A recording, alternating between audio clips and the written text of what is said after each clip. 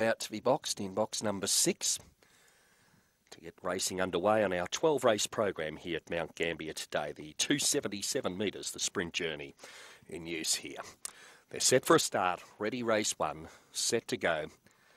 And away they go, and racing out wide, Atlantic Lady won the start, pushing through Flying Chopper, and around the outside Canley Jeff, a bit of trouble back in the field. So Flying Chopper takes over, Canley Jeff is second. Then came Basil Brush, head of the rest, St. Charlotte, Sydney Star. Into the straight is Flying Chopper in front and holding Canley Jeff. Flying Chopper gets home, Canley Jeff second. Third, St. Charlotte in front of Basil Brush. Then came further back in the field was Sydney Star, and the ones that got into trouble finished well back out of the event there after the first. Lucky Larry, Atlantic Lady were well back in the field. Stand by for placings on the first on the card.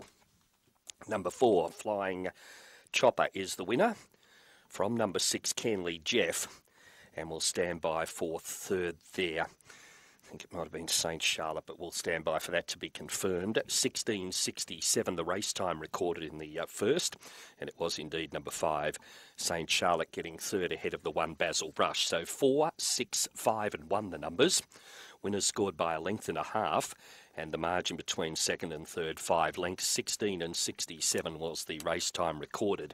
Placings 4, 6, 5 and 1. Number 4, the winner, Flying Chopper.